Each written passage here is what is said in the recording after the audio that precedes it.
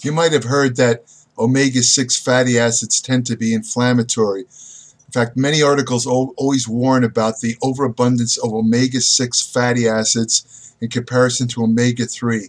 For those of you who don't know what this refers to, omega-6 fatty acids consist of such fatty acids as linoleic acid and linolenic acid, and they are found in stuff like vegetable oils, but they're found ubiquitously. They're all over the food supply, whereas omega-3 fatty acids are much more scarce in the food supply.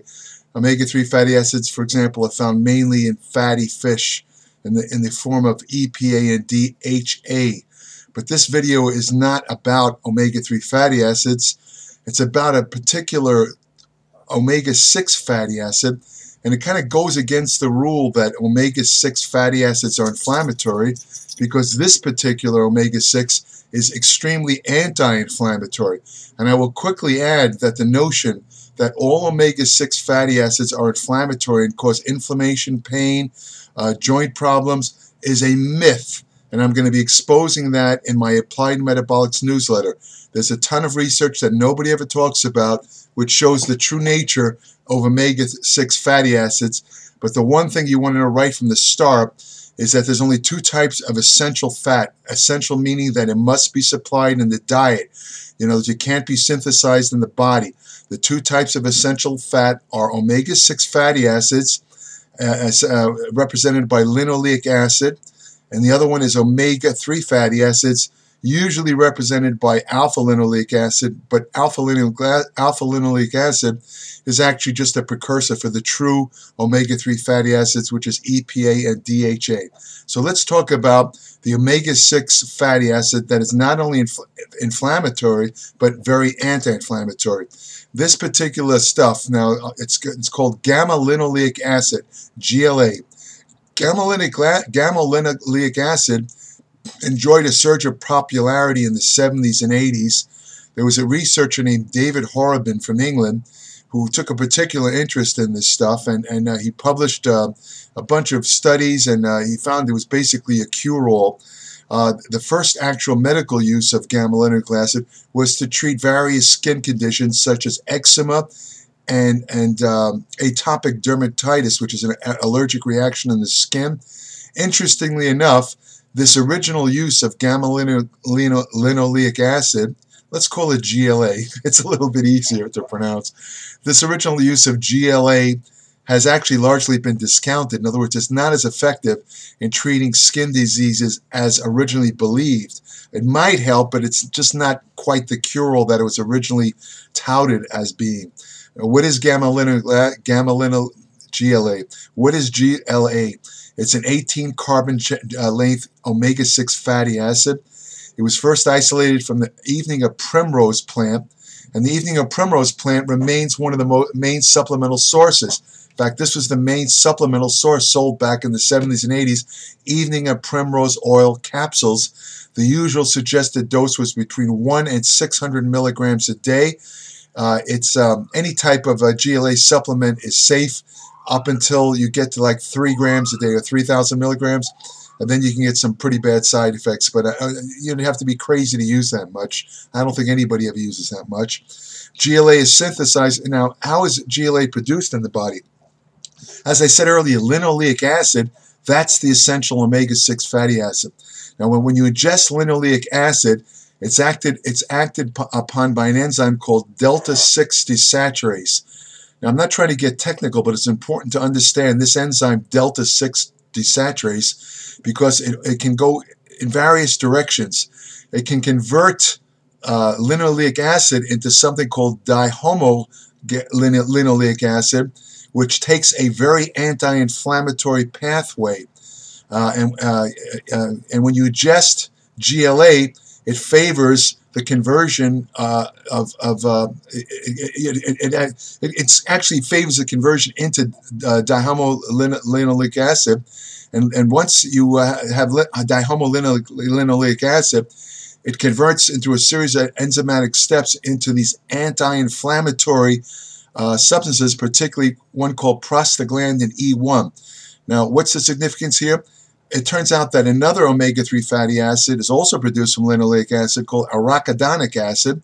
You might have heard of this. It's also sold in supplemental form because it produces a number of prostaglandin substances, which are fatty-like, almost like little localized hormone substances made from fat.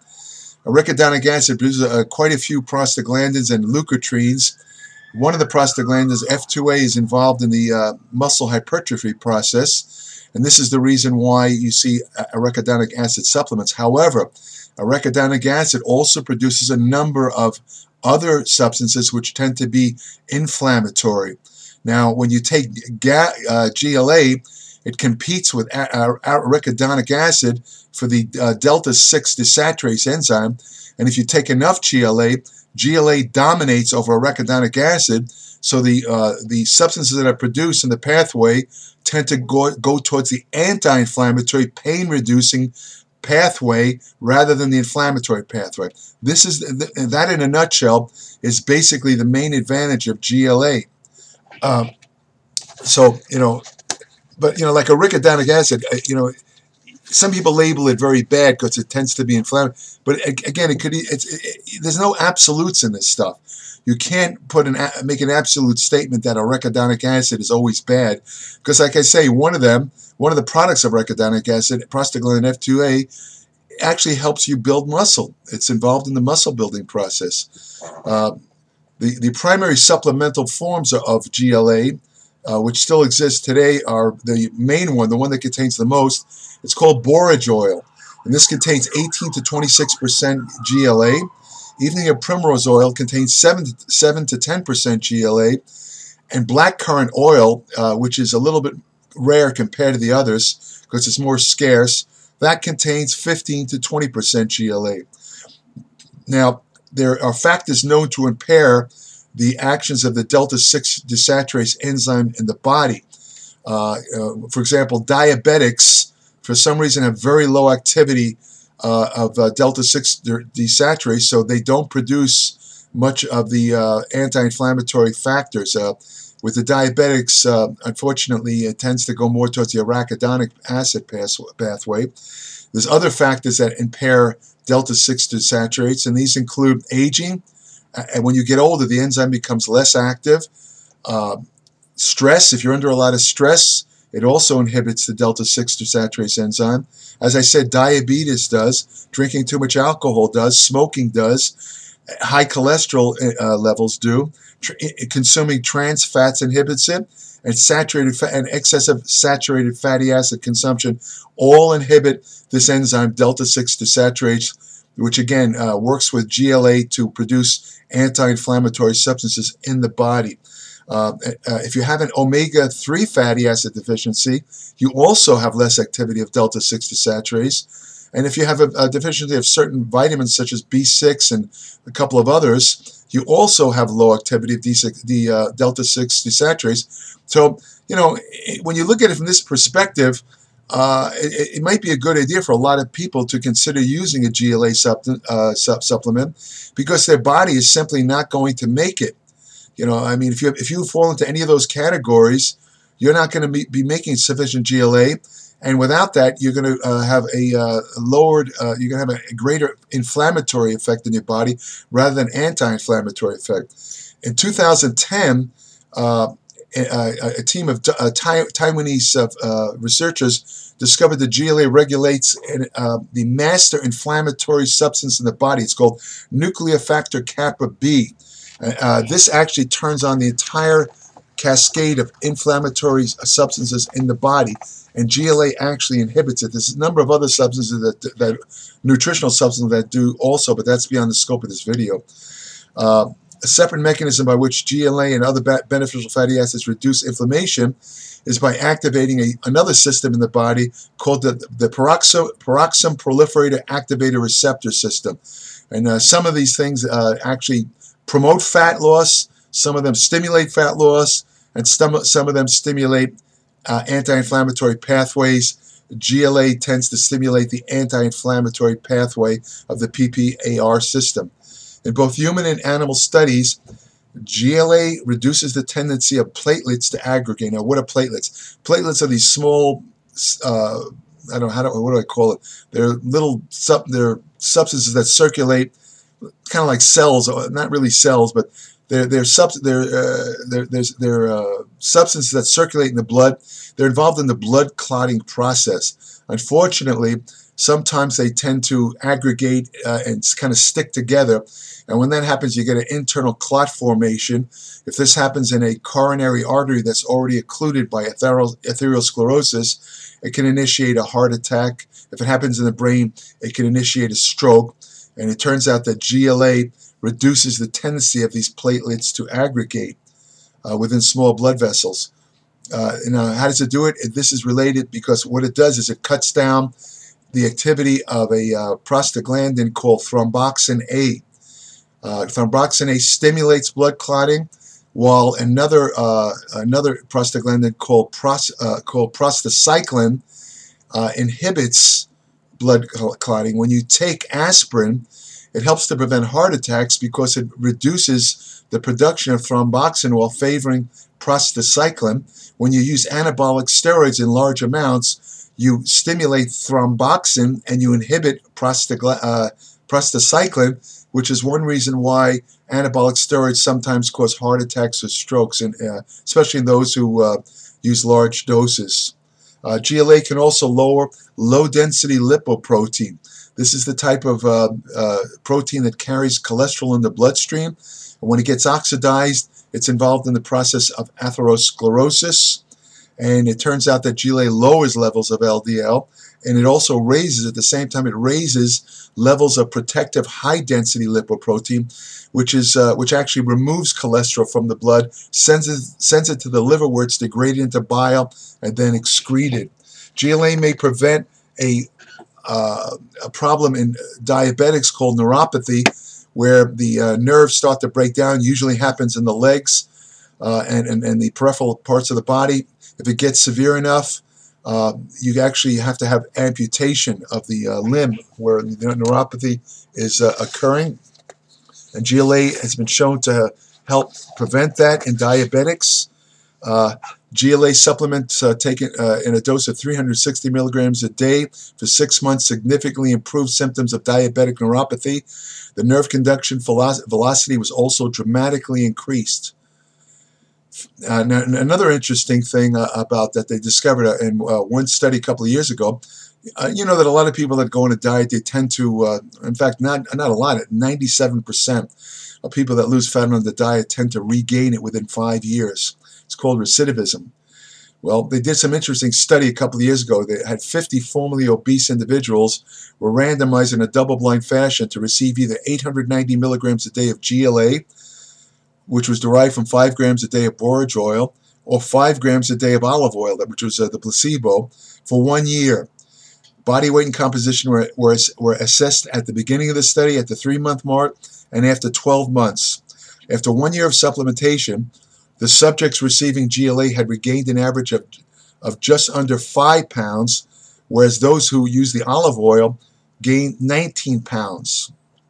The study suggests a role for GLA in reducing weight regain following major weight loss in adults prone to obesity. However, I would add, don't think that just taking GLA is going to allow you to, after you've lost body fat, to go back to eating garbage and not exercising, because GLA will not prevent fat weight gain under those circumstances.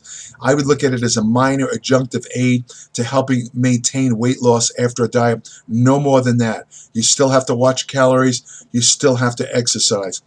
Other uses of GLA, it may play a role in helping to prevent various types of cancer, including prostate cancer, breast cancer, colon cancer, and the most deadly cancer of all, pancreatic cancer. Again, all of this relates to the potent anti-inflammatory effects. If you can keep systemic inflammation down the body, you prevent a lot of degenerative disease, including cardiovascular disease and cancer, the 2 leading killers. Unfortunately, systemic inflammation tends to increase with age.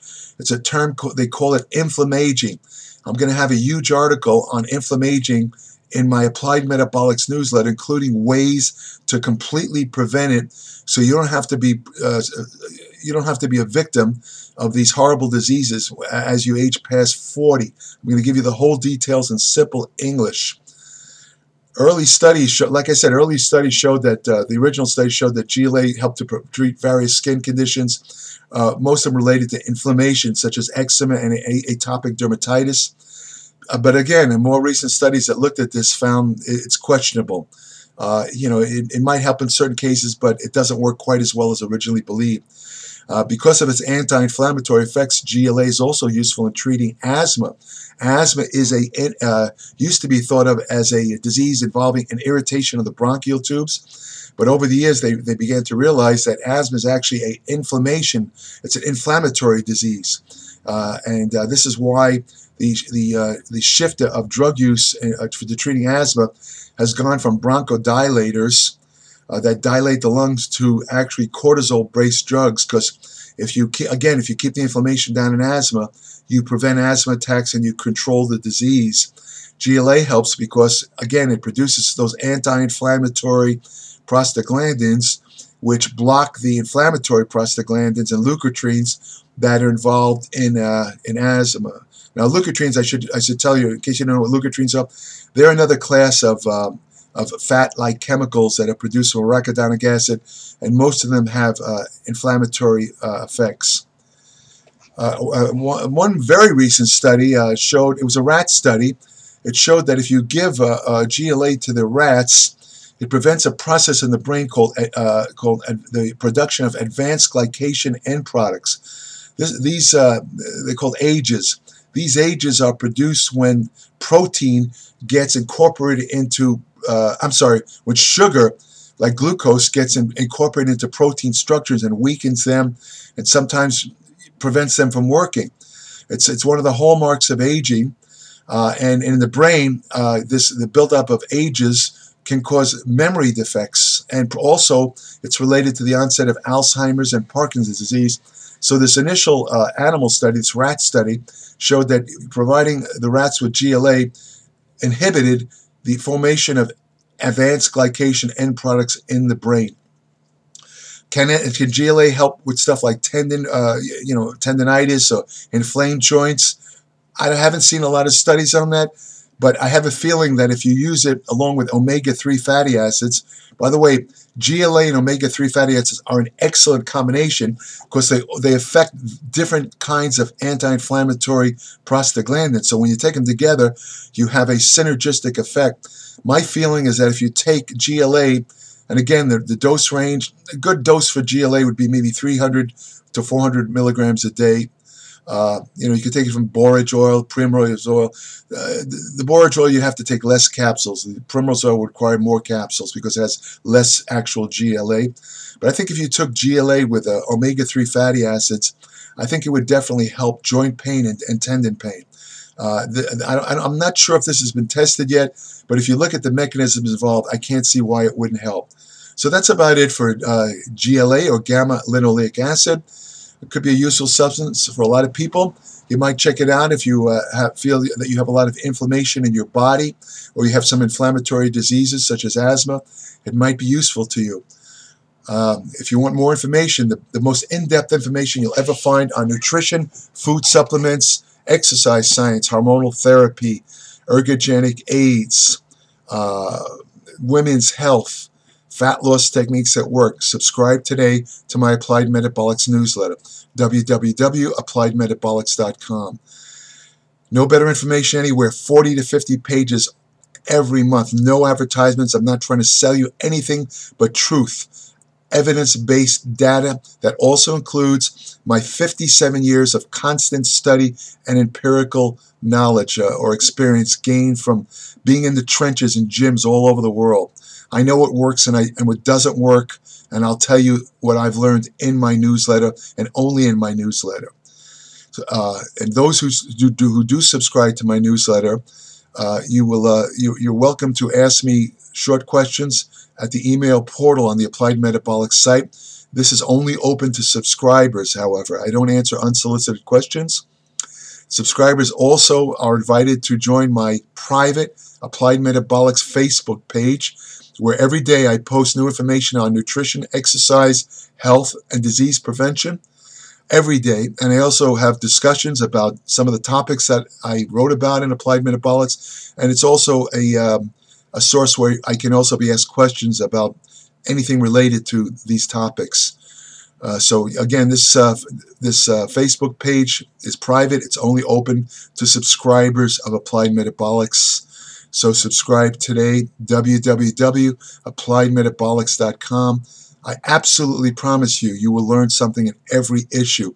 I don't care what your level of knowledge or what your educational level that you attained is, you will learn something in every issue. If you want to have the best friend you'll ever have, I know you, everyone who watches these videos, you've heard me say this ad nauseum, I admit it, but I really think that if people, I mean, having a dog is such a great addition to anybody's life. They're the greatest. I mean, these dogs, it's like they're genetically bred to love humans. They live for humans. I've never seen anything like it. I've never experienced anything like it. Go to a local shelter. These dogs are just waiting for you. I mean, you know, they're the most loving creatures. I'm telling you, all of them, from chihuahuas to pit bulls. I love them all. Go to your local shelter. Adopt a dog. You won't regret it. Take care. Thanks for listening.